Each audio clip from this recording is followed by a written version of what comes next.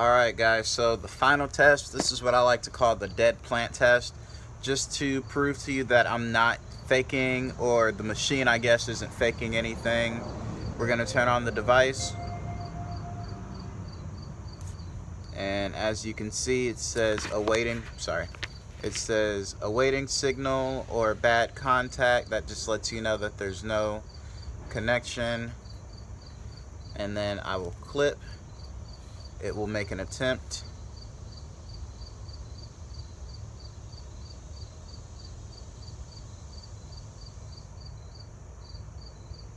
And as you can see, there is no signal coming from the plant. There's no way that you can attach it to a person just because there's a node and a clip, but the same difference you'll see.